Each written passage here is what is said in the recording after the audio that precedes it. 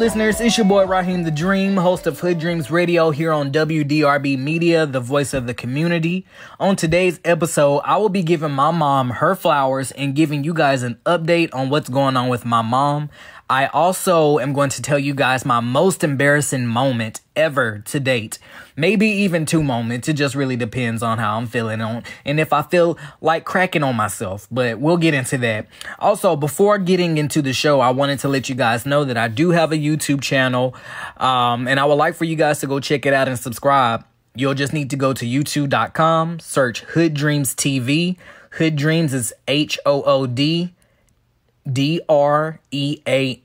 Z as in zebra, space TV.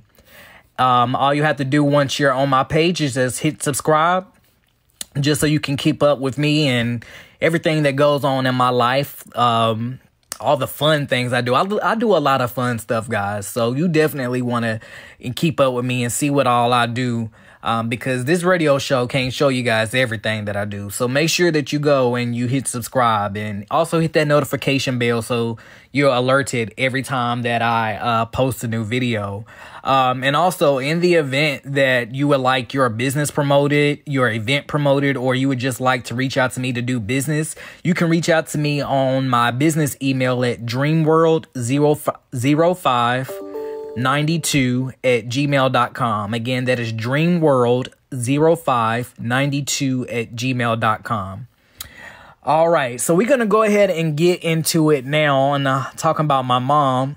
And I want to start by giving you guys an update.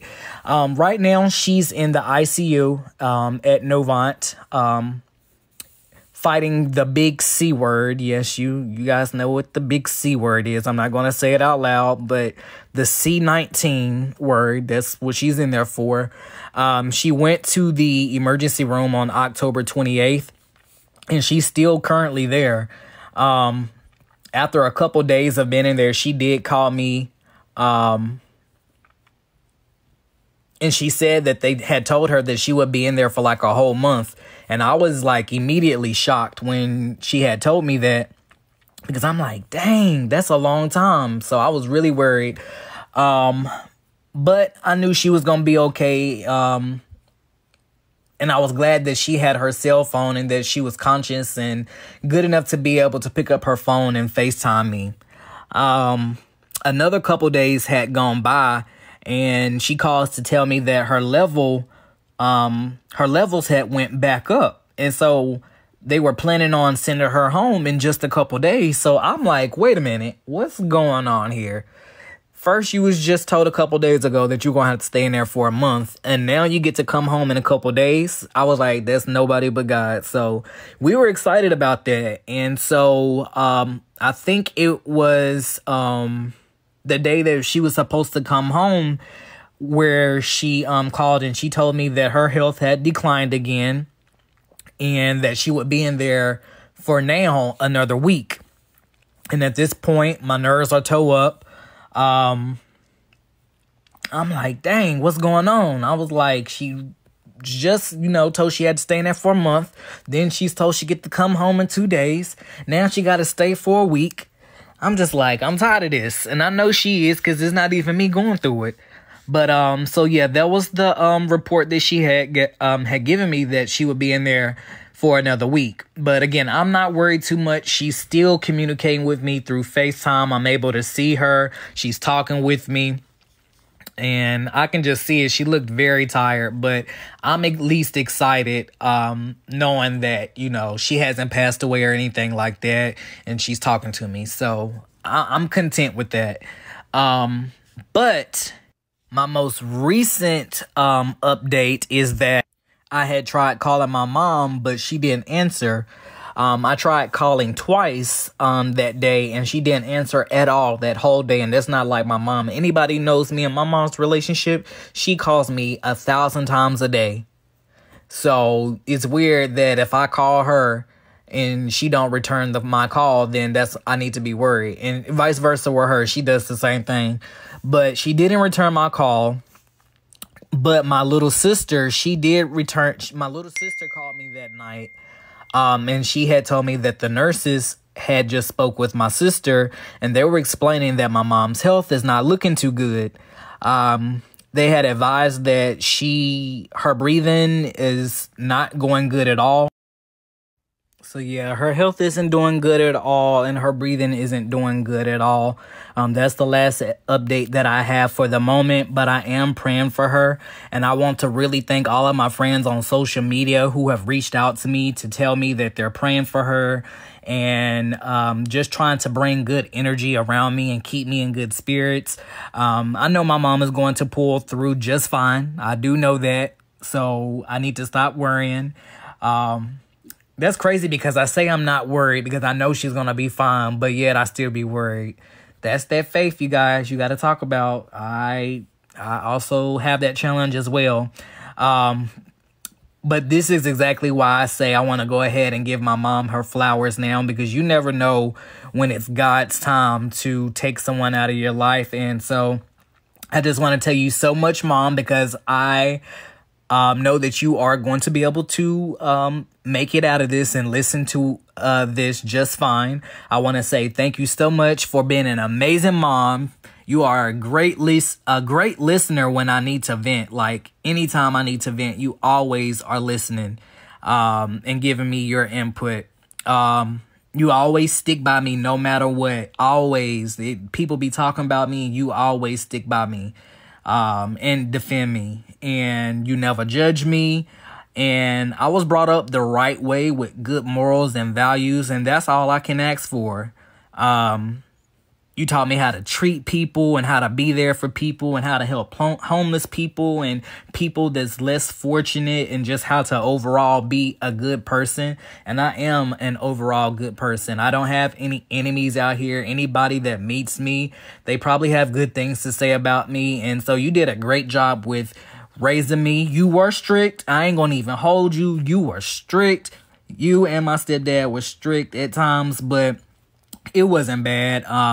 Back then as a kid, yeah, it may have been a little annoying with all the nagging and fussing, but and literally literally having to go to church almost every single day, between church on Sunday, prayer on Mondays, Tuesdays and Thursdays was choir rehearsal, Wednesday was Bible study, Friday was a joy night. They had joy night service, and then Saturdays was also sometimes another choir rehearsal. So y'all, we was up in the church all the time, but you know what? I'm not even mad at it. I thank you so much. That's what you thought was best, and I can't even be mad at that. I just want to let you know I appreciate you and I love you so much, and I can't wait for you to come home, and this will be pre-recorded so you can listen to it. And I know it's going to put a smile on your face. So we love you, Ma. From me and all the listeners out there, hopefully everyone, we are all touching and agreeing that my mom will make a speedy recovery and get to come home. Also, guys, her birthday is on November the 8th, so you guys wish her a happy birthday. And if you guys would like to send her any birthday monies or donations or anything, you guys can reach out to me on my personal business email again.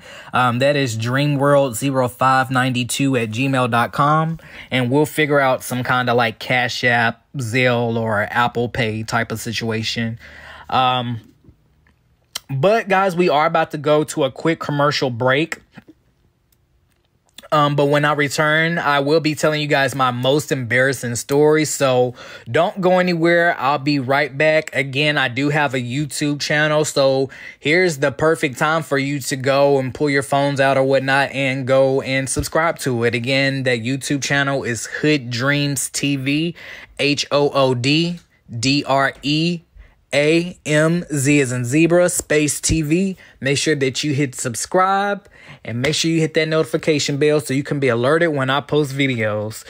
All right, guys, so don't go anywhere. I'll be right back. You are listening to HoodDreamz Radio, here with your boy Raheem the Dream on WDRB Media, the voice of the community. Hallelujah. How many believe it tonight?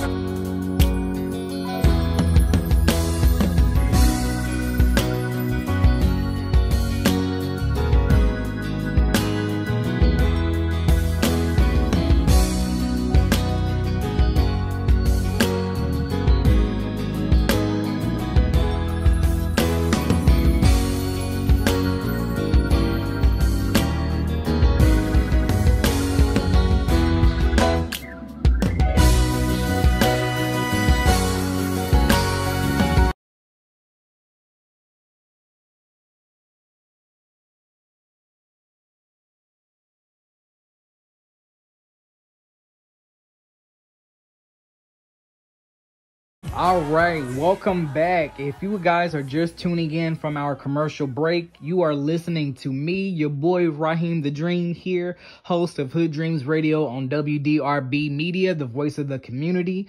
Before we went away, I was giving you guys a little bit of information and an update on my mom and how she's doing in the hospital, dealing with the big C word. Yeah, you know what that C word is. That's, you know, C19. And so you guys make sure that you just keep her in your prayers. Again, her birthday is on November the 8th. So you guys wish her also a happy birthday. And if you guys want to donate her anything to her for her birthday, or, you know, just send her some money for a card or a get well or anything, you guys can reach out to me on my email. That is dreamworld0592@gmail.com. Also, if you're just tuning in, I do have a YouTube channel that is HoodDreamz TV at YouTube. So make sure that you go to YouTube, make sure you search HoodDreamz TV, and Dreams does have a Z in it, and HoodDreamz is also one word. So HoodDreamz space TV. Make sure you click subscribe and make sure you hit that notification bell so you can be notified when I post new videos.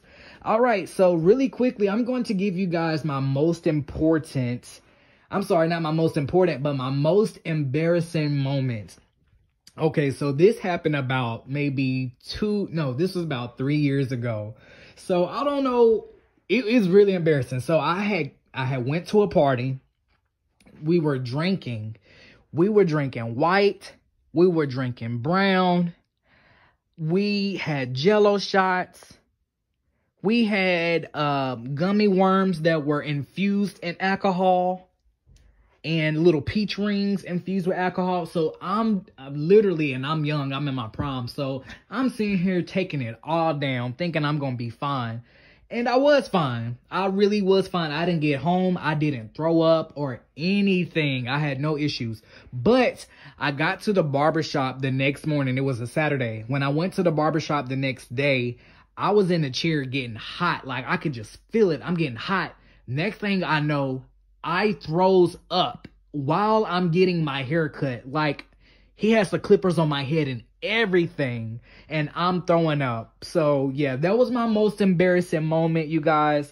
I think we should be able to laugh at ourselves, and I have no problem doing that. But I'm gonna go ahead and end this episode, you guys. Thank you so much for tuning in and listening. You'll catch me every Thursday at 7:45 p.m. Eastern Standard Time. Thanks so much for listening to me here on HoodDreamz Radio on WDRB Media, the voice of the community. Represent the ghetto across the world, and you represent the hood. 2 hands in the sky. I'm anymore. So take it.